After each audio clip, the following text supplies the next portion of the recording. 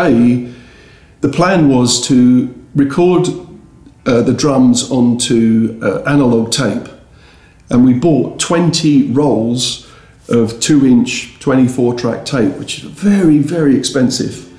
The problem with recording onto analog tape from a drummer's point of view, because I probably had something like 18 or 20 mics live in the room, is that it's very hard to drop in and drop out of record. So you need to really play the whole song in one go without any mistakes. So we did an experiment on the first day. You know, how many times do you get a chance to be in one of the world's finest studios and do the most perfect A/B test?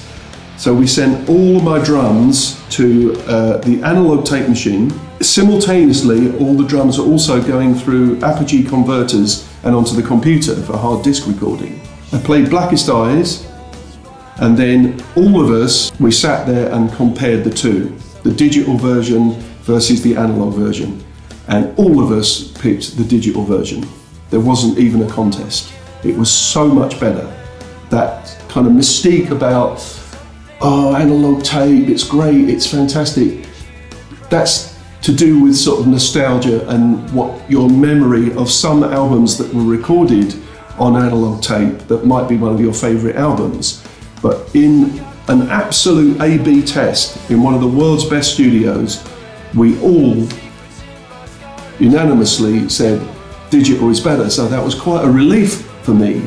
And so the way I like to work is I like to do 4 whole takes from beginning to end that I'm happy with. And then I listen through all 4 takes and pick the one that's got the best vibe, the best groove, the best overall feeling. And then out of the other 3, there might be one section, or you know, just the last third of the song, I kind of played it better on, you know, another take. And then you can do an edit on digital, which is absolutely seamless. To do that on tape would have been a nightmare. So day 1, we sent 19 reels of tape back to the shop to try to get a refund.